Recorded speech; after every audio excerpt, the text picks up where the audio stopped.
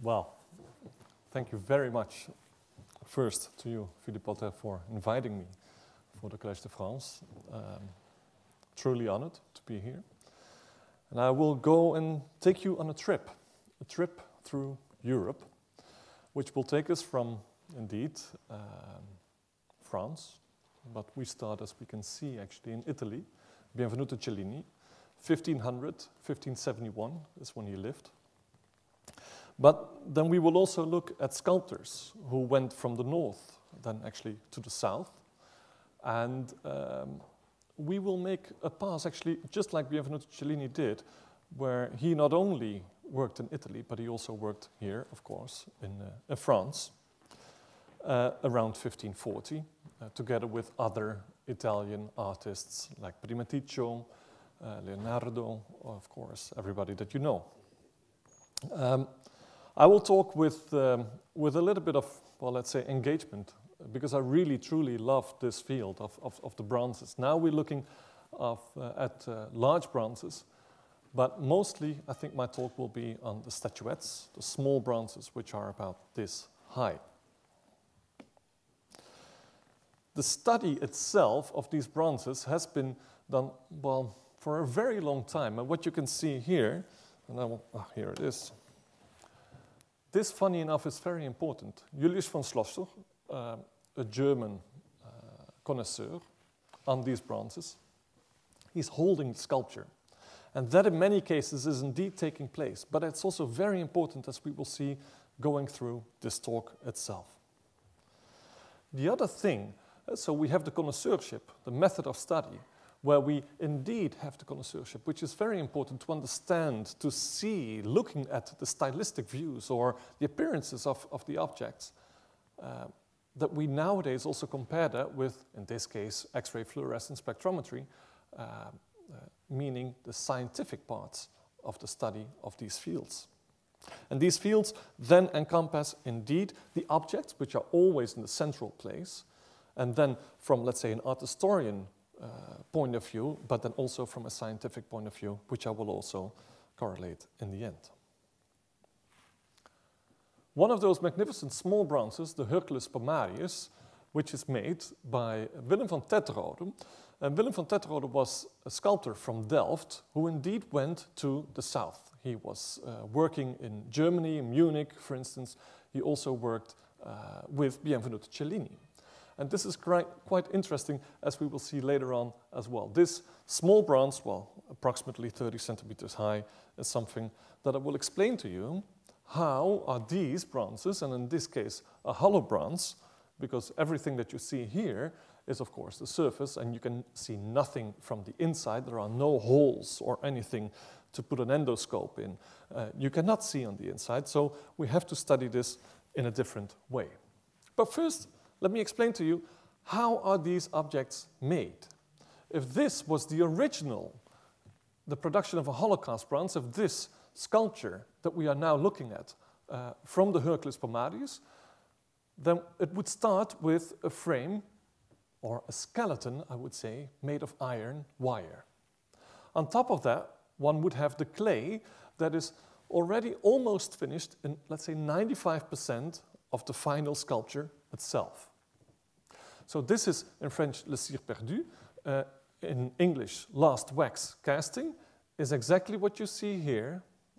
A layer of wax, the yellow part, is the layer of wax which is on top of that sculpture, which was created in clay.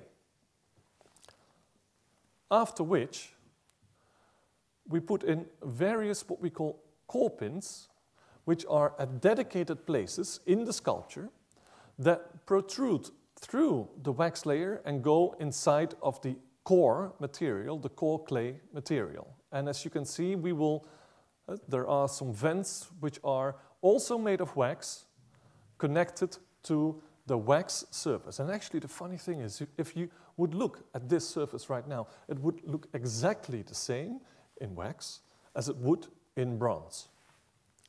So covering everything up with this, again, investment layer on the outside, I have some more pictures on that in a minute, then what happens is that with the heating, the burning actually, the heating of that mold, we have the wax, which is then retrieved, which goes out, the clay, both inside core and the investment material, which is baked, and then of course you have a very thin layer in between, just like that, that remains. And that stays in place because we have these core pins that make sure that which are in the investment material from the outside are also in the core material, and as such, because they are at certain places where the sculptor thinks beforehand where they have to be put, that exactly two of them will stay and remain in the same place.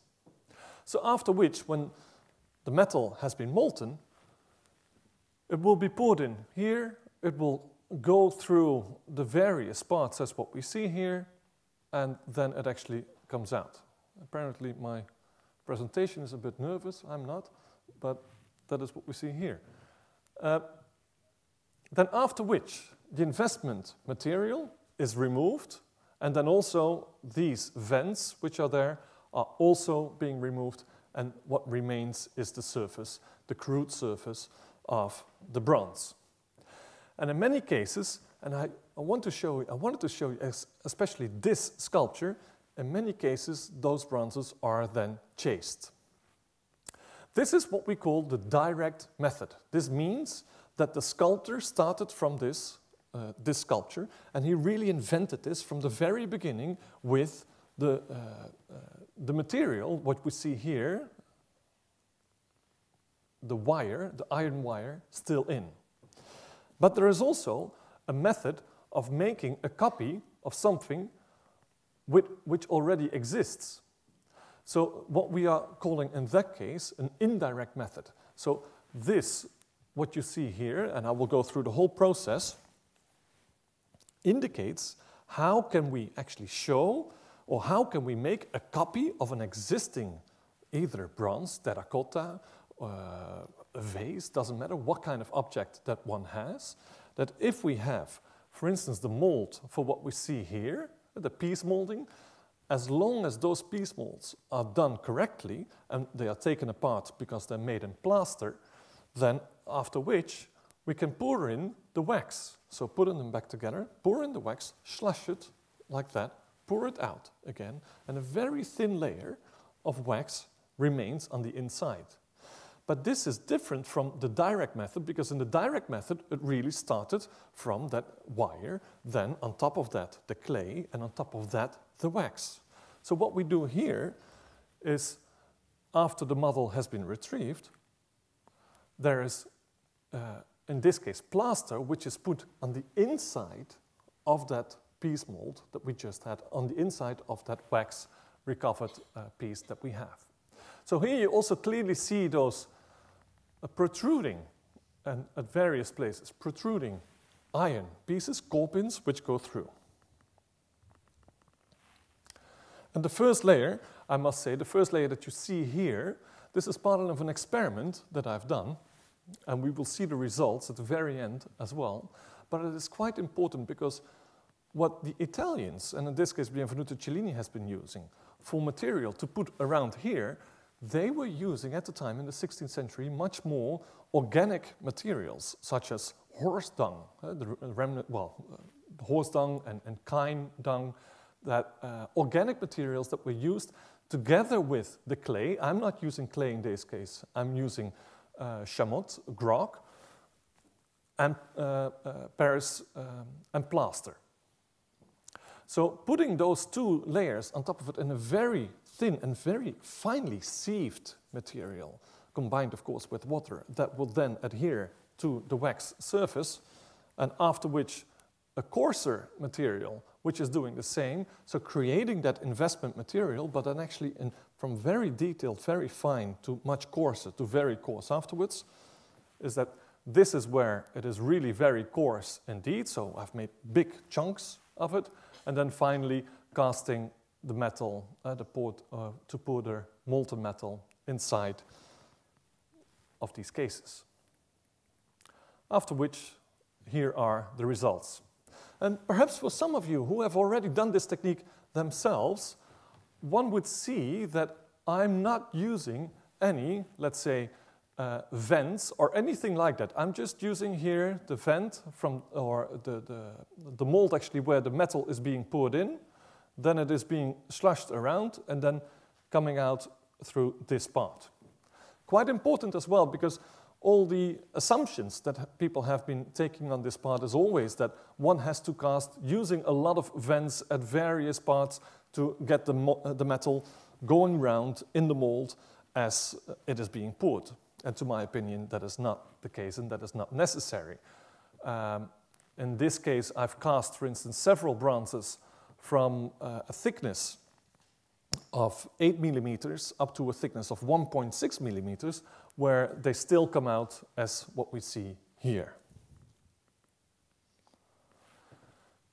The chasing, as I said, so at the very end, normally the assumptions, again, what we have when these bronzes are being cast is that they come out of the mold, and after that's, when they've been cleaned, they have to be chased with a hammer, a chasing hammer, and then a chasing punches, what you see here. My question is that always really necessary? And then the question pops up as to, so what do we have now? What kind of techniques do we have, and what should we be using in order to study these bronzes? And then again, what are the possibilities with the advanced analytical techniques that we nowadays have? Because traditionally, what we've been using is X-ray radiography. Everybody, of course, is aware of that. X-ray fluorescence spectrometry, well, having listened to Philippe's talk before this as well, I know for certain that you are familiar with that technique as well. What we know, of course, that this is the XRF, is a surface analysis technique, which simply means that we will, with these bronzes, that we most likely will penetrate the surface of, let's say, a couple of microns, 10, perhaps 20 microns, perhaps 30 microns, but at the most. So this is really a surface analysis technique. And with these bronzes that have been treated in various ways, well, that is also important to understand what the drawbacks of those techniques can therefore be. In order to understand that, I have been using neutron radiography, which is also called neutron imaging. It's the same word that I might be using here as well. And then neutron diffraction.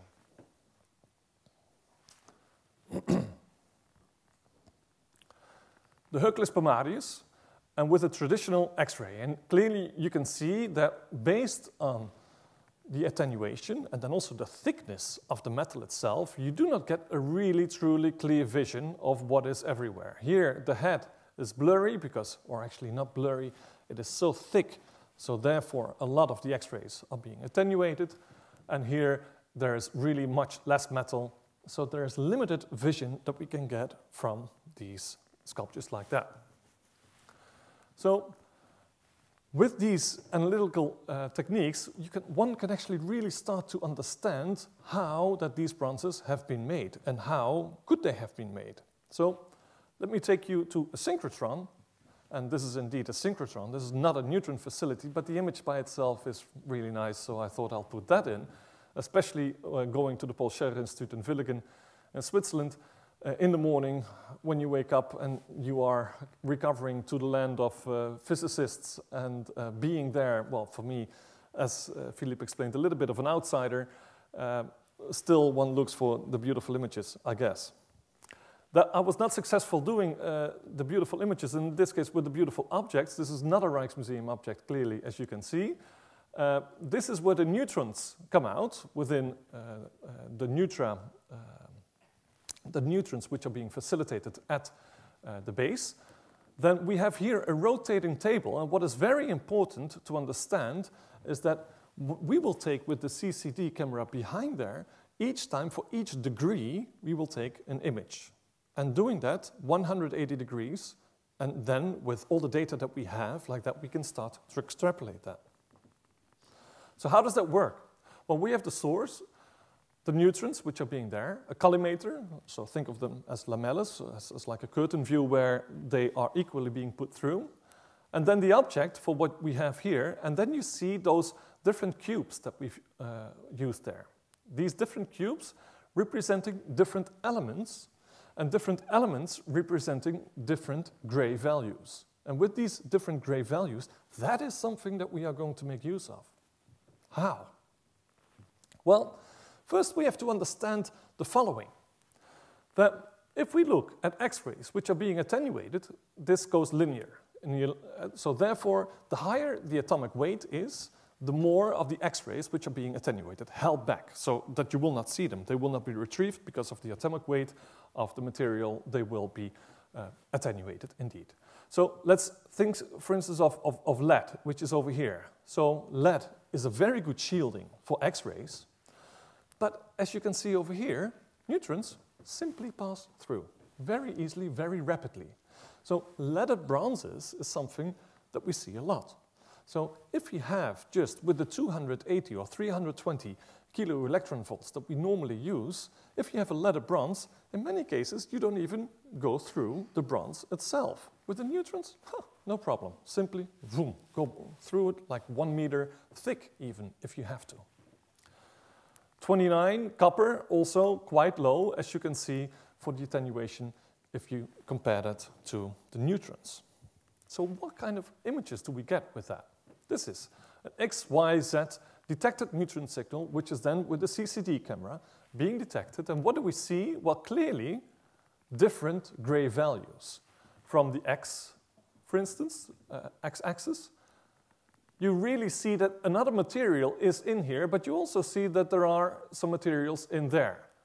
Well, also showing something over here that at the very end, for the ones who do not wish to leave at 12:30, I will have a movie for that as well, where you can actually really see what happened inside of that bronze, and then we can really start to understand how these bronzes have been made, and what went wrong, and what did not go wrong, and how did it actually end up in, well, in the sculpture that we have nowadays.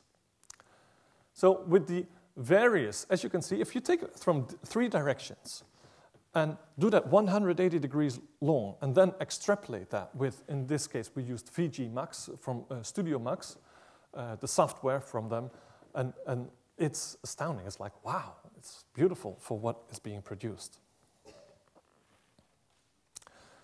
The difference is that we can now get, with neutron radiography or imaging, you can also do the tomography. Tomography means that you can make the sculptures, or actually that you go inside and that you can really slice it up in any possible way that you want to think of.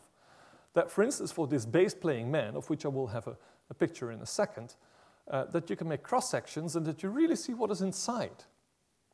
And that is also important to understand for what is inside, because what is it that we are looking at? One of the things with this sculpture was something, well, that we always thought it was made by Hendrik de Keyser, and then later on we came to the conclusion it could never be. And that was based on the arms, as where you can clearly see that another metal is there present, so that the arms are connected, or actually put against it. But then you cannot see this from the outside, so this is really only visible from the inside, and in this case, with the neutron imaging that we have.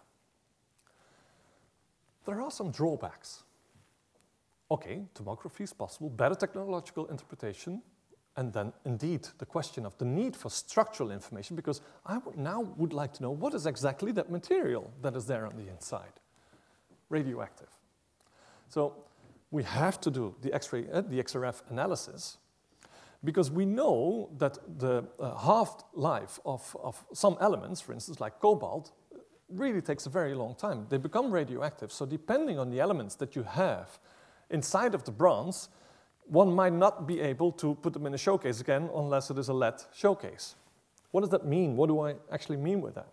Well, if it's copper, if it is lead, if it is tin, arsenic, these metals, that is just fine. But like I said, if we have, for instance, cobalt in it, but in that case, it would never be a Renaissance bronze because cobalt would never have been used during that time. The radioactivity is, well, a problem indeed, because of course, like I said, you will not be, it stays radioactive, and of course in Switzerland, but anywhere, they will never leave, these objects will never leave the premises unless it is really certain that there is no radioactivity anymore. So the half-life of the copper, etc., is about, when we do these analyses, 3 weeks, and after 3 weeks, there's no radioactivity measurable anymore. So after that we've done that, the neutron radiography, then there is the traditional effects versus neutron radiography and neutron diffraction. Because we now know that there is something inside. Now we want to know, okay, what is inside? So what we could use for that is indeed X-ray fluorescence. But there is a nasty aspect of that.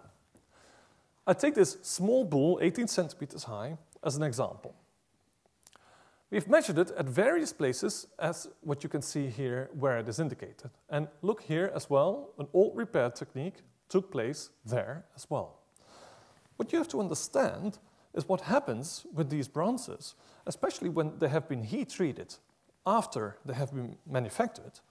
Well, there will be diffusion of the metal inside, segregation of metals depending on what the alloy is.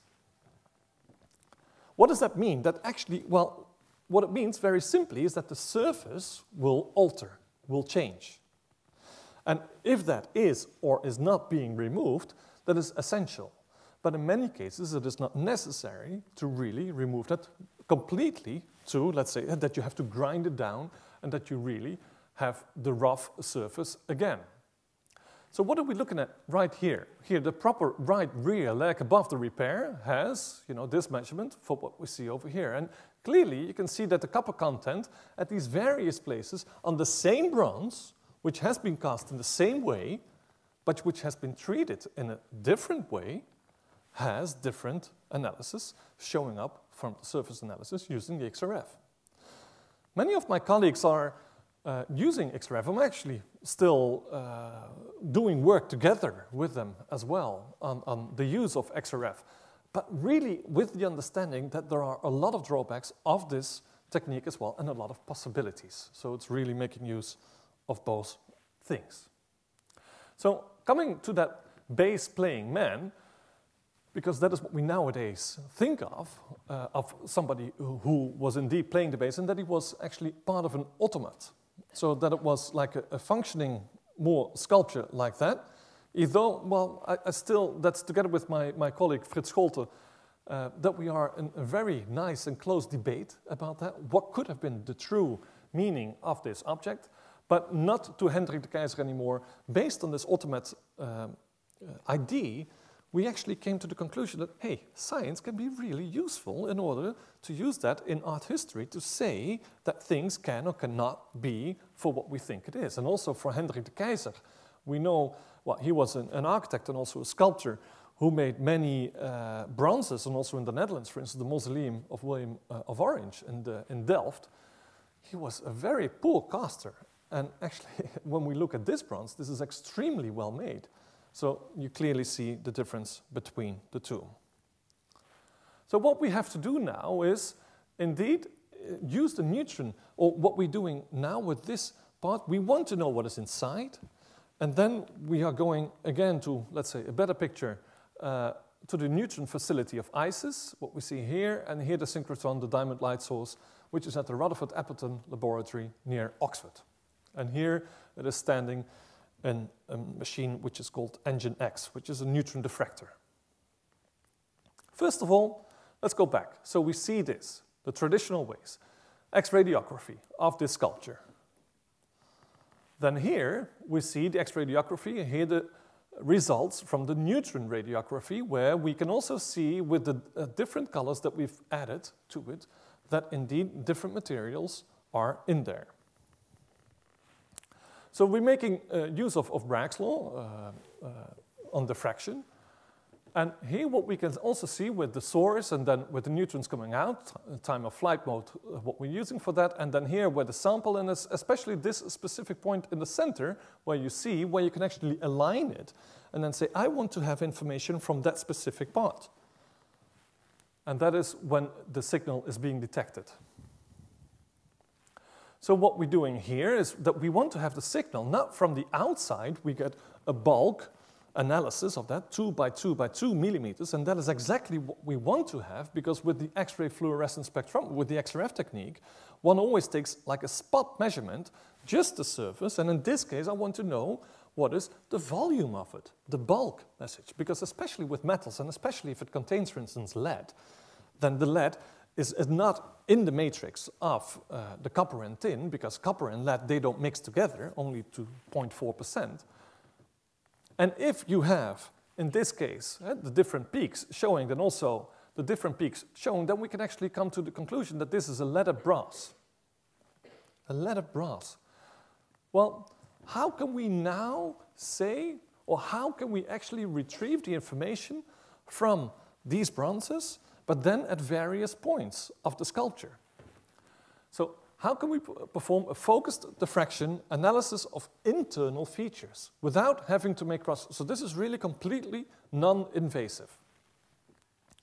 So what we're doing, basically for what is written here, what we're doing is we use the information that we have from the neutron imaging, the XYZ analysis, where we made with the tomography the analysis from, and then we know where to look for because we know that there is something different going on. So first we did a study with complex samples, actually the ones that I made myself. Then we did the diffraction analysis on internal features, and of course we used Rietveld refinement for that as well. So really having a lot of samples which were being analyzed, and what kind of peaks do we have, what is the height of the peak, what is the width of the peak, the exact place of the peak, and then based on that you can calculate from the lattice parameter what the exact composition of the sculpture is. This is an example of how the diffractor beam actually works. And here you see the various axes, the various places where we then took the bulk analysis of the material, and which you can then see in the lattice parameter, which we accordingly calculated to the various compositions. What do we see then? Well, you see that indeed there are variations which are taking place. So for me it was also the point, if we are using X-ray fluorescence as an analysis technique, and you're taking one point to make your analysis, how do you know that it's, let's say, oh, this is 76.5 amount of copper. Well, yeah, but if you take it on another position, it's going to have another composition. So if we are going to say, oh, these bronzes, they are made of that composition, typically, and that's where the difficulty actually is, typically of that period, First of all, as we see also with bulk analysis at various points, that the composition differs. And secondly, well, also with the XRF analysis, when we take that, it's just a surface analysis technique. So like this, because based on the X, Y, Z factors, so when we align that, so the data from the Paul Scherrer Institute, when we align that at the Rutherford Appleton laboratory and set this exactly to pinpoint it and to bring it back with 3 different points, you could really say, I want to analyze this specific bar or this specific part which is over there. And then clearly you can also see the differences which then occur, that this indeed is simply a truly, well, let's say almost pure copper rod which is inside. Of course, then the real thinking starts. So what does that mean? And that is, in this case, that it meant that, of course, they could never be within the casting process and that it is from a different point of view when we came to the ultimate thinking. The possibility of researching finishing techniques, neutron diffraction. So we have been now using XRF, neutron radiography, and diffraction, and now there's another aspect that we can use, and that is stress and strain analysis. That is also what these neutron diffractors are very capable of doing. But first, I will bring you back to Benvenuto Cellini. You don't have to read the whole text. Just this case. Well, it is rather important at the same time. And so the first cast I took in my furnace succeeded in superlative degree, was so clean that people, so it came out of the mold very beautifully. And then it is true that certain Germans and Frenchmen who found the possession of marvelous secrets pretend that they can cast bronzes without retouching them. This is written in his La Vita. As you probably all know, 1629 actually, 1729 when it was published, might be an error there in my mind, because he wrote it, or was written on him, let's say from the mid of the 16th century, around 1550, he lived till 1571, and in 1568 he also produced, next to La Vita, so his own life works, he also produced a treatise on sculpture making and goldsmithing, and all of a sudden this takes place. At this certain era, or this certain moment in his life. So what is he talking about? These are these punches again, these hammers. And then it is also, we have to understand when we talk about Benvenuto Cellini in Florence at the time, where he made the Perseus, like we showed at like I showed in the very beginning, which was then erected also around the mid of the 16th century. That Giorgio Vasari, who was of course very known as an art historian, let's say one of the first art historians who wrote about sculptors, painters, and architects, that he also, in his preface, before he starts to write about these artists themselves, that he also talks about chasing tools, punches, chisels, and files to remove the material. So when it comes out of the cast, to remove the material, what is necessary. Here we see them, various punches for various techniques. And this is also, as an example, what that material looks like and why it has to be chased after it has been retrieved from the mold. And if we use that, let's say, Italian technique, so where Benvenuto Cellini is using a preparation layer of, so when the wax is finished and when he uses organic material combined with, let's say, clay or any other material that he might have been using, then this organic material, when the wax is being heated, so when the whole investment is being heated, the wax comes out, but these organic materials, which are also on the surface, they get burned. And as they get burned, they also come out, simply nothing stays in there. So when the metal is being poured in, they go into these crevices, and these crevices is what you see here, all these crudeness, of all that crudeness, is of course from the wax layer and then the investment material which was put against it, where inside of that investment material, the organic material then has carbonized and taken away. So if there is nothing left there, simply air, when the metal is poured in, it will fill up those little gaps, and that is what we see here. And that is why these bronzes have to be chased. So Vasari says, also, with other tools that scrape, use pumice. And if one uses pumice, you will not get, well, this result immediately, because you would first have to really chase the whole surface down and then use pumice at the very end, and then indeed you can get surfaces like these. But there is an interesting thing, because in 1551, when Vasari first wrote about how to create these bronzes in his preface, in 1568, in the same time actually when the Hercules Pomarius was made by Willem van Tetterode, this is something that Giorgio Vasari now says. And so in 1568 he writes a second edition from his treatise, is of the architects and the sculptors and the painters. And then in chapter 11, he said that modern tours de force are small castings, but that is a truly marvelous thing which has come to pass in our times. This mode of casting figures, large as well as small, so excellently that many masters make them come out in the cast quite clear, so they have not to be chased with tools. And this, of course, was against, let's say, the leg of Benvenuto Cellini. He was like, no. It's exactly like I showed you earlier. It's impossible. There are people who found to have these secret methods of having been able to do that, but that is not the case. And now we come back to this Willem van Tetterode. And why do we come back to him? Well, he worked at Benvenuto Cellini, actually on the Perseus, at the pedestal itself, in the creating of the pedestal. So we know that actually this guy lived from 1525 to 1580, one generation older, and that he had new ideas of how to do these things. What are we looking at? The detail of the shoulder. This is what we're looking at. And this is in detail. There's two things that we see here on the surface of this bronze. First of all, the organic material that you see here, clearly, and everywhere around it. But more importantly, this fin of metal that we see here, and here it is a little bit enlarged. This fin of metal can only be there if the molding material, the investment material, which is put on top of the wax at the very beginning, has a very little crack in it, where, when the wax is being melted out, the metal will pour in. So this is what this metal here, this fin, is really connected to the bronze itself. So if it was chased, if it was after the process of casting, if it was chased then, it could never have been here because it would have been removed. Because as soon as one starts to chase a surface, immediately one sees that surface as well. One notices that on the surface. This is a reconstruction that I made. And now I'm going to show you several of these, let's say, old and new. Old on how do we look at chasing and how can we see now that it was chased and what are the new aspects of it.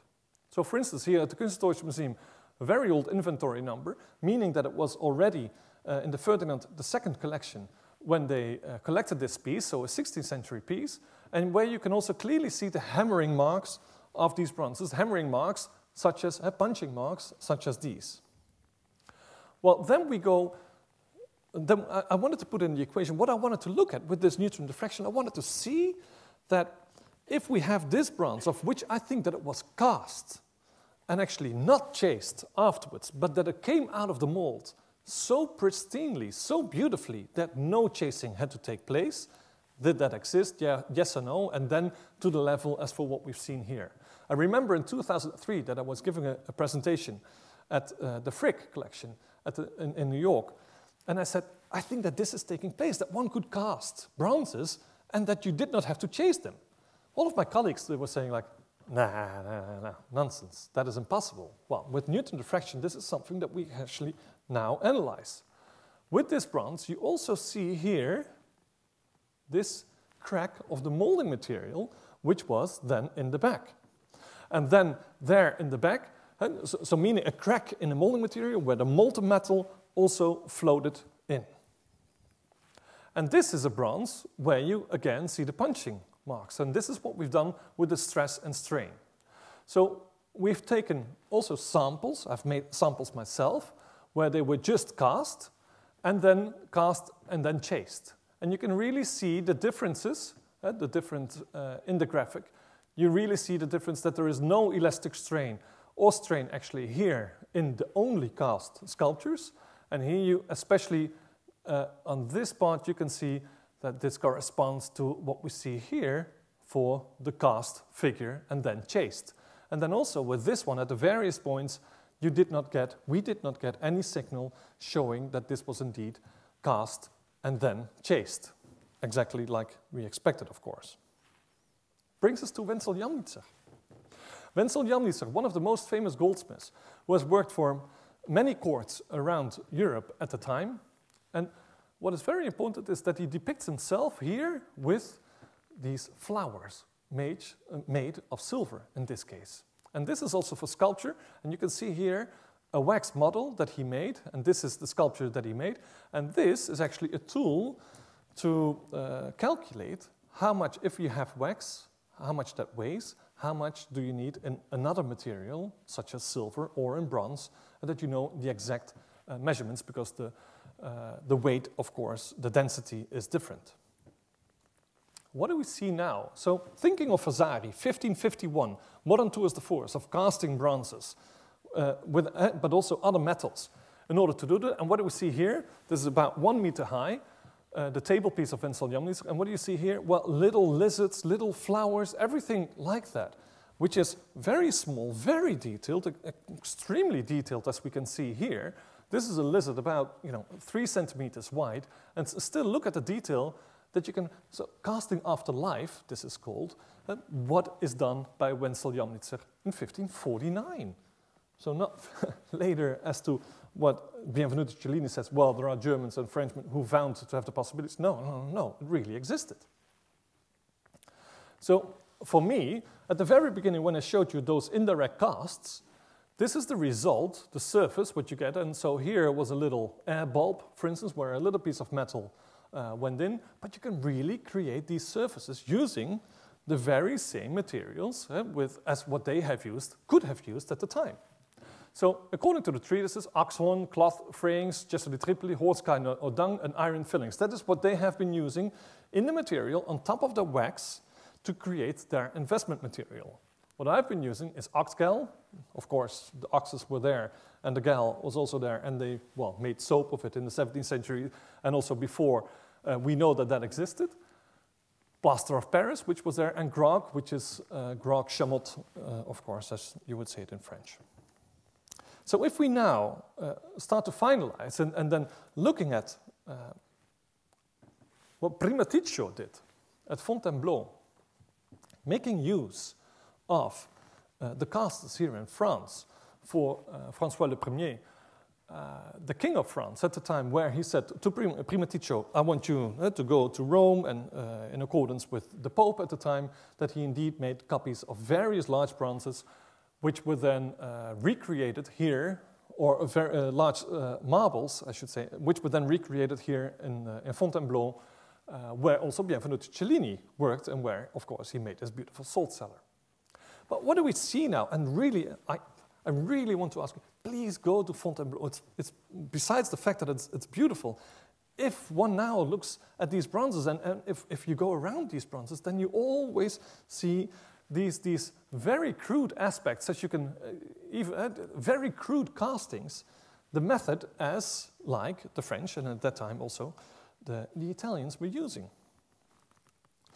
Taking you to that trip, because you also might have to go to Innsbruck, to the cenotaph of Maximilian I.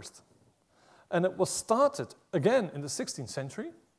And what you see here is quite amazing.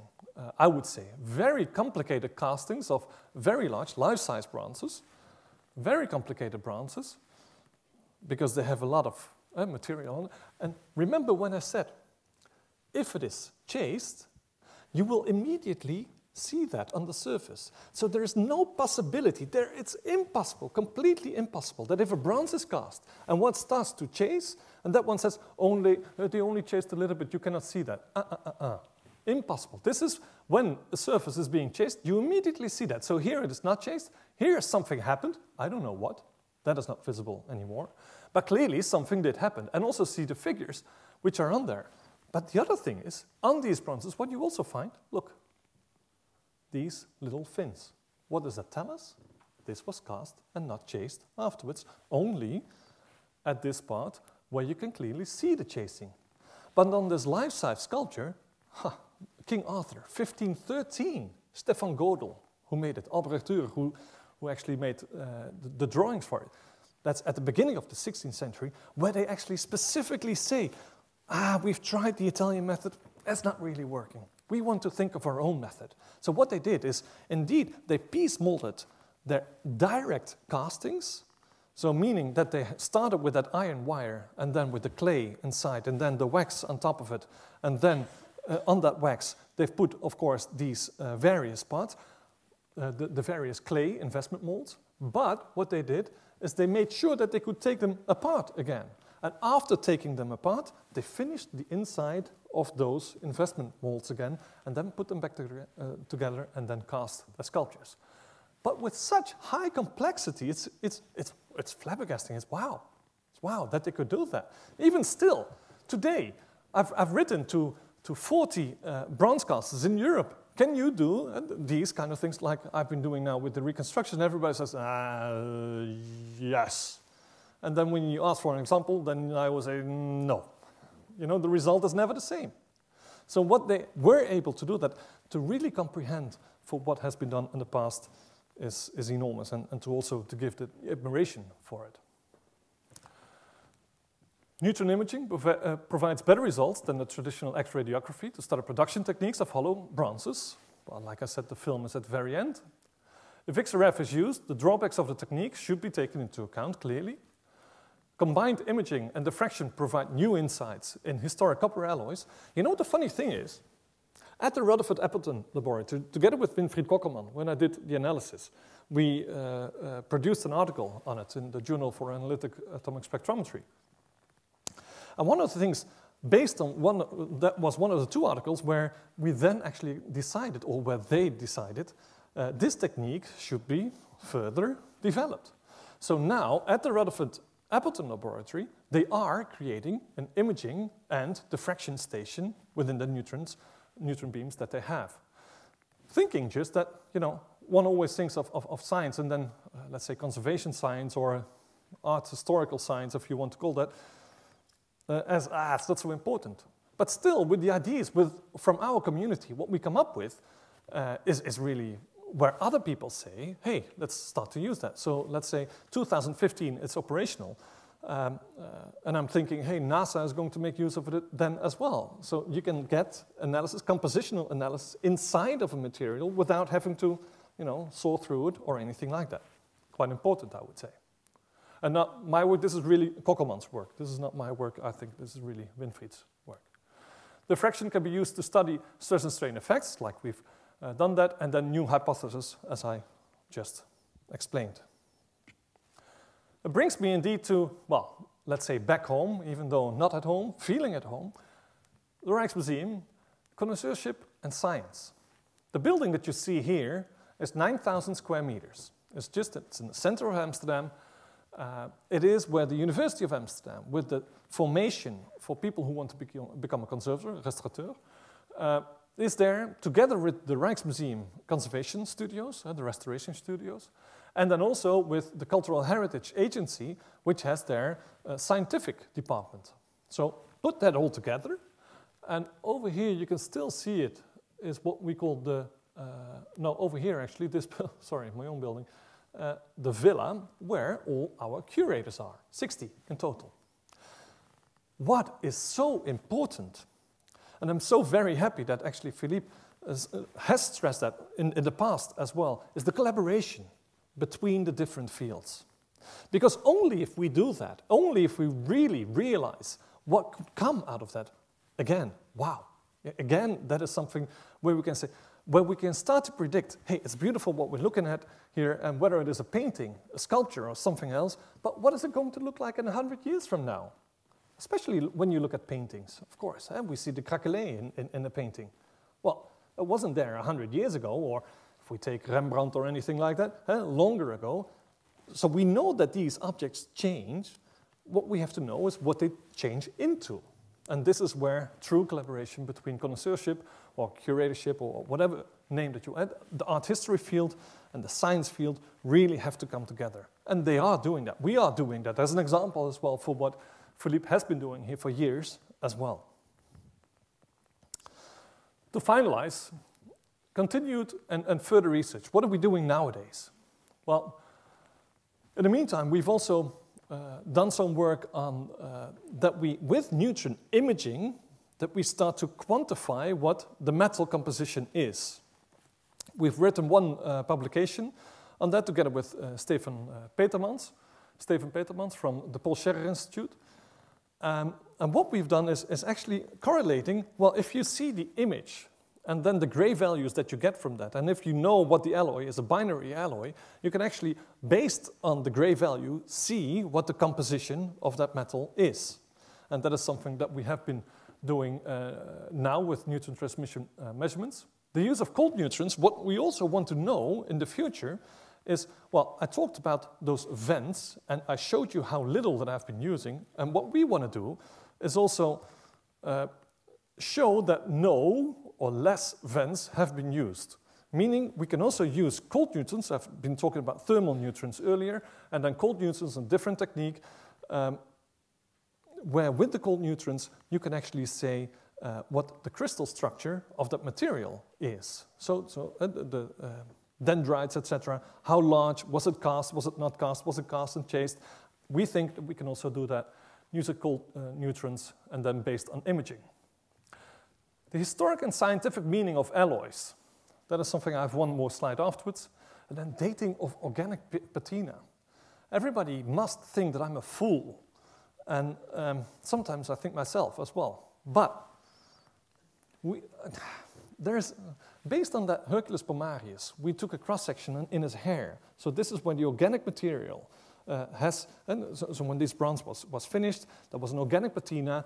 Could be anything, like a varnish, a resin that was on top of it. We don't know exactly. Why don't we know exactly? Julius von Schlosser, the very one at the beginning, they were always holding these objects. So the patina that could be on it usually wears off. This is why you always, at these Renaissance bronze sculptures, you see these black surfaces at some parts, and some parts they are not. Why not? Because they've been fondled. They've been held in their hands. But these black patinas that you still see on these, let's say, 16th or 17th century bronzes, they have decayed. This material, this organic material that has decayed over time, if you make a cross-section of that, which we've done as well, then you can actually see a stratigraphy of the buildup of that organic material interacting with the bronzes underneath.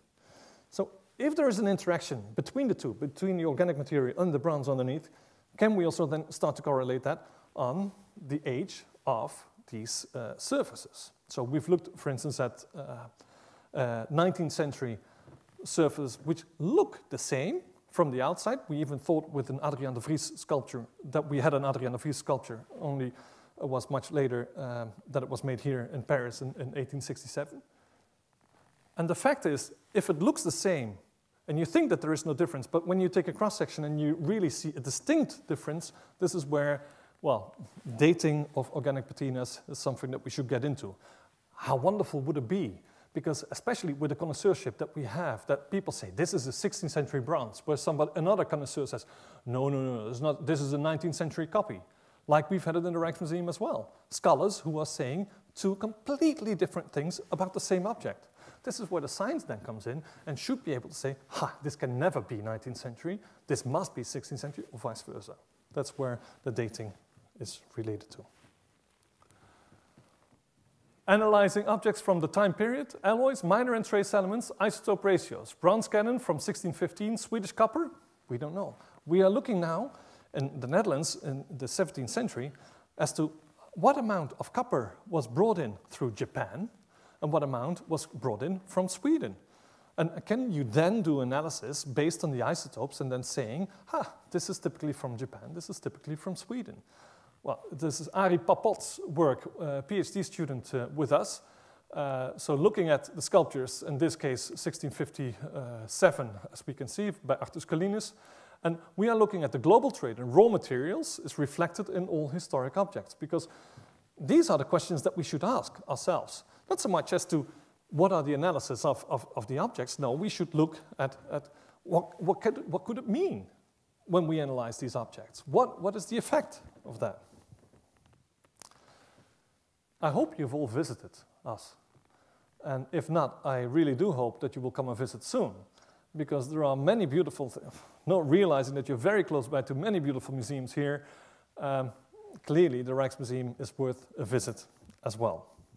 And to finalize, this is the acknowledgement that I would like to give to many of my colleagues that I've worked with. Thank you very much.